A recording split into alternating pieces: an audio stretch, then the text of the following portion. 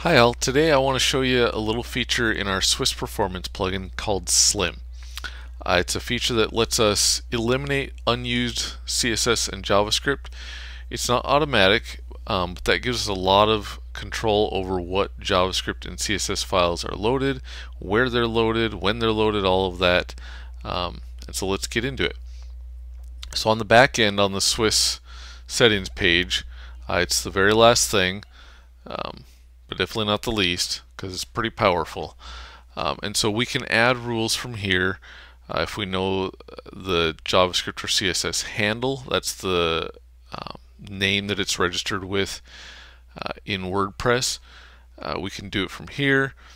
We can disable it if we accept a list of pages. We can disable it on various pages, or we can just leave this blank and hit add rule and it'll disable it everywhere. But to really dig into this better, we're going to go onto the front end where we can see the full power of Slim. And so here we are. Let's head over to the home page on my demo site here. It's a photography site, real basic, not much here. But some nice stuff built with an Elementor template, and we've got a bunch of different plugins. We got WP Forms and Yoast and WooCommerce and a bunch of different stuff going on here that we'll talk about in another video. But for now, we want to look at why does it even matter to mess with the JavaScript and CSS that's loading on our pages. And on some sites it might not be a huge deal, but on this site it is, and on a lot of sites it is. Our homepage at u.io has a lot of stuff that loads on there, and so Slim was a real help in slimming that down. So to see what all is loading on this page, we can hit inspect,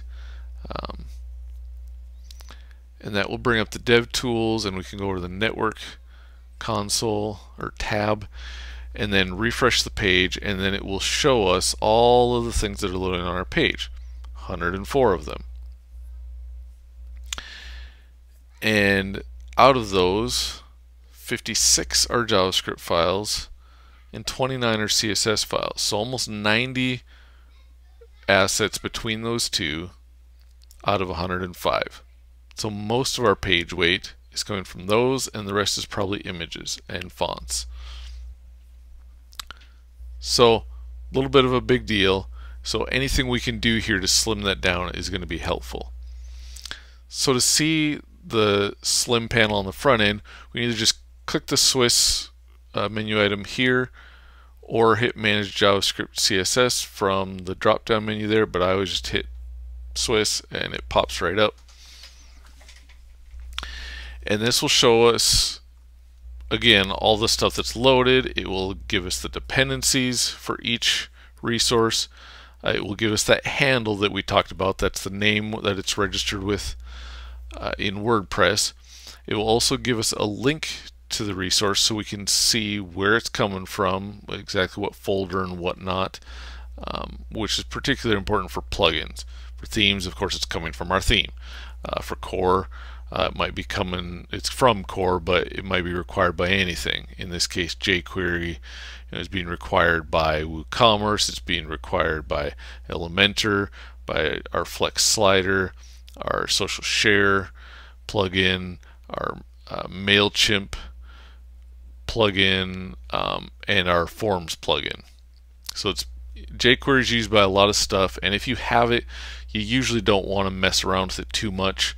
Unless you have some pages where you're just not using any scripts, or at least any of these scripts, then you could maybe disable jQuery. But for the most part, just leave jQuery alone, and we'll look at some other ones that we can disable on this page.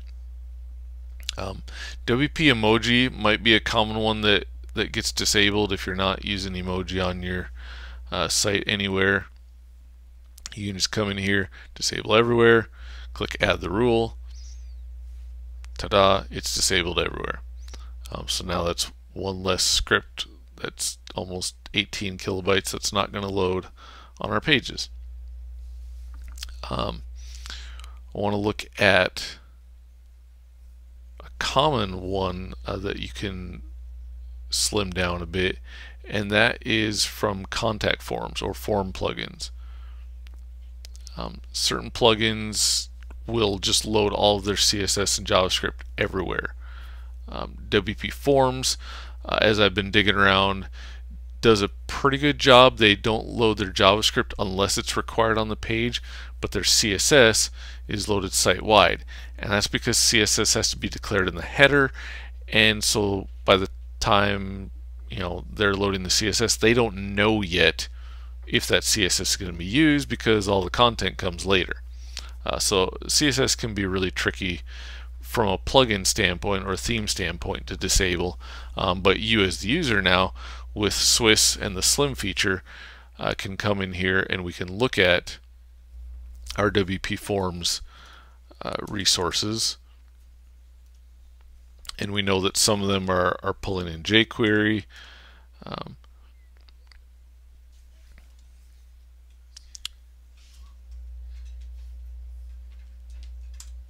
And here is our WP Forms CSS. And so for this particular case, we can say, hey, you know what, we don't need that CSS loading everywhere, but we need it on this page, right? So let's disable it. Whoop, not that one. Disable it everywhere except this page. And we're going to add that rule. Now if you hit Customize Rule or Edit, it will let you add other pages to that list, and they're comma separated. So let's say we also had a form on a registration page. So we go in here and that's our registration page and save that, and now our WP Forms CSS is going to load on those two pages and nowhere else. Another example that I want to look at on this particular site is with Font Awesome. And Font Awesome is it's an icon set that's used by a lot of plugins, a lot of themes. It's pretty handy, but sometimes it's a little overkill. And on this particular site, it's being included by both Elementor and our theme. And so I did some playing around with this earlier and found out that if we disable it in our theme, well, I'll do that and I'll show you what happens, because this is a good way to see. So here's the Font Awesome one from our theme. We're going to disable that everywhere because, oh hey, it's being included by Elementor, right? So we added that rule. Close out of the panel, and we want to refresh and make sure everything's still working. And so we're looking at the page, we're refreshing, and it refreshed. And now the reason it's on this page from Elementor is because of the brand icons that are used for our social media stuff right here. But our theme is including it in part because it's used for the icons down in this WooCommerce store notice. And so those are now gone. Well, that's not what we want. So let's go back into SWIS. Let's go back, and here's the one from Elementor, and then the brands one is down here. That's the one that's being used on this page. And so we're going to get rid of this rule because that didn't work. And it says, are you sure? Yes, we're sure. And we'll keep searching, we'll keep going with our fonts.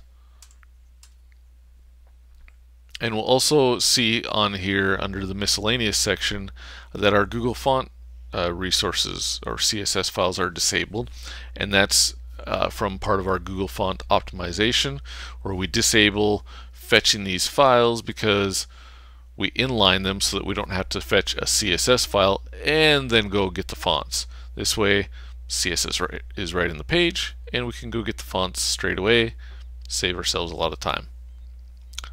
So anyway, let's keep going. Little side note, freebie there. Didn't cost you nothing.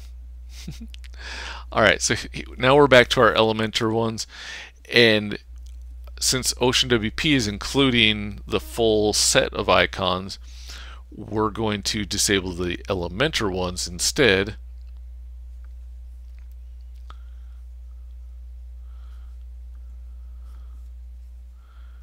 and see how that works. So let's refresh the page. And now we have our little notice icons back, dismiss, and our little info icon, and our social media icons are still there. So hoorah, we were able to disable a couple CSS files from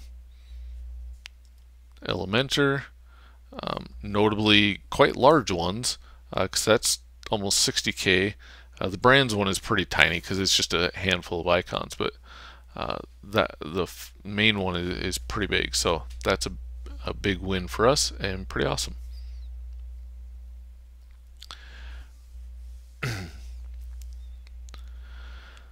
Alright, so let's go back to the back end just so we can see now this console with a little bit more stuff here. And now we can see all the rules that we set up on the front end. We got our WP emoji rule, we got our WP forms CSS rule, and then our Elementor font awesome rules that we added. And so from here you can do all the same actions. You can add exclusions. You could edit those exclusions. So this one already has some, so we could go edit and say, well, we don't really have a registration page, so let's get rid of that. And then we can save it, and it does its thing. We can remove rules from here. So if you got 50 rules site-wide, which is not unreasonable, you can come in here and manage them all in one place quite easily. And of course you can also add rules from here as well if you'd like to. So that's a quick tutorial on how to use Slim in our SWIS performance plugin, and have a great day and happy optimizing.